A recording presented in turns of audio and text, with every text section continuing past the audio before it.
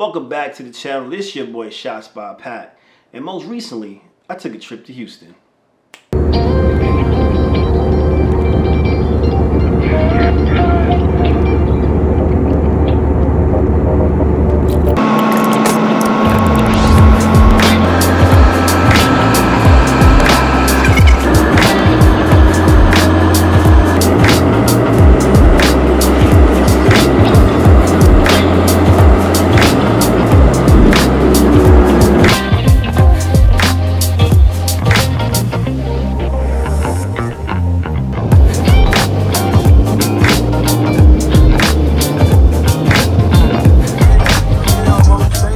And in this episode, I'm going to show you guys what's in my camera bag. I guess you could call it What's in My Camera Bag, the Houston edition.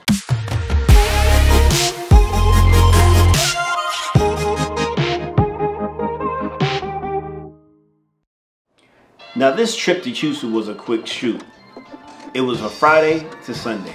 I left New York Friday morning and got in there Friday morning, Houston time, and I left Sunday afternoon. This was a trip to take care of a maternity shoot and a baby shower. And in this episode, I'm going to tell you everything that I brought with me, from the bag to all the accessories. So first thing is the bag. It is the PGY-TECH One Mode 25-liter bag. Everything you heard about this bag, it is completely true.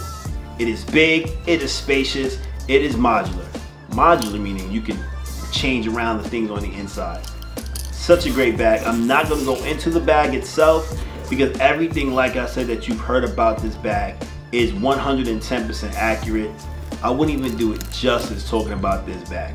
But the main reason why I brought this bag instead of my regular Brevity bag is because I wanted to carry more stuff. And I was about to put some of my clothing in there because the bag is that big.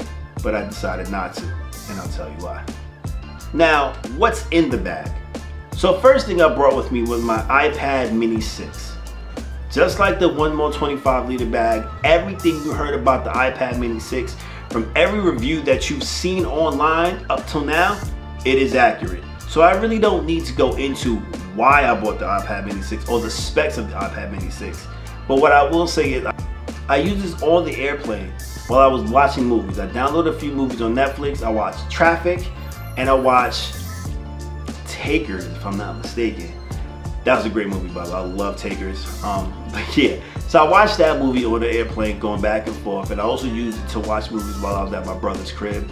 Not that he didn't have cable, because he did, but I just wanted to be to myself on the couch wherever I was sleeping at, and I just happened to use the iPad Mini 6 to just go through certain things. I also used it to go through certain poses and photo shoot ideas while on the shoot for the maternity shoot. Next thing is, even though I do have an Apple Pencil, I bought the Banks Apple Pencil with me instead. Now the Banks Apple Pencil was just my alternative because I didn't want to go out to Houston and for some reason or another lose my Apple Pencil, because my Apple Pencil is very important to me. I keep the Apple Pencil on my iPad Pro when I'm working here in the house or in the crib or in the lab. But I bought the Banks with me because I wanted to be able to jot down some notes while I was on the airplane if anything came to mind. And I wanted to write down my shot list before I did the shoot. So this is why I bought the Banks pencil instead of the regular Apple Pencil.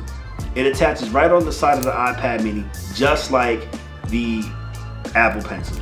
Except for the fact that it says Apple on Apple Pencil on the side of the Apple Pencil, you wouldn't even know the difference. Now the camera I used to shoot with was my Nikon D850. Now this is a workhorse of a camera. I really hate that term. It's like the workhorse, and everything I throw at is the biggest saying that you hear on YouTube or I'm rocking with. But anyway, I took my Nikon D850. Yes, it is a DSLR. It is a heavier camera. But the reason why I bought it is because I know it is tried and true. It would get the job done. It was crisp. All the images came out flawlessly perfect. And I didn't have to do much editing for either the shoot or the baby shower. I love doing what I do, and I do have a few mirrorless cameras, but for whatever reason, I'm always going back to my Nikon D850. That is my baby. That is the one camera that I know for a fact that if I bring it out with me, low light, super light, no light, it's going to get the job done. Next thing I bought with me was my Godox flash, the 6650 9 if I'm not mistaken. Now I brought that with me because I did not know how well lit the venue would be. If it was gonna be daylight, sunlight, natural light. So I brought that with me and I used it, a bounce, to bounce the light off of the ceiling. That's why the pictures that I took from this event came out so amazing. Everything was crisp and clear like it needed to be. So this is why I bought my Godox flash instead of any other flash that I had with me. I was gonna get a tripod and have everything working remotely, but I decided this, save a little trouble, stack it onto the camera, shoot from there.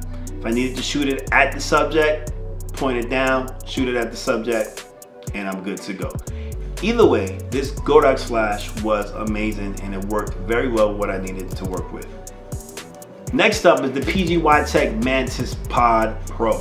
Now the Mantis Pod is something that I use. I knew I wasn't going to use it enough, like I didn't need to stack it up or put it anywhere to do any type of tripod work, but I brought it with me because I wanted to take a little bit of video while I did this maternity shoot and while I did the baby shower. So what I did was I tucked the longer end of it underneath my armpit, or I stuck it onto my chest. So when I was walking around with it, it stabilized the camera while I was taking and shooting video.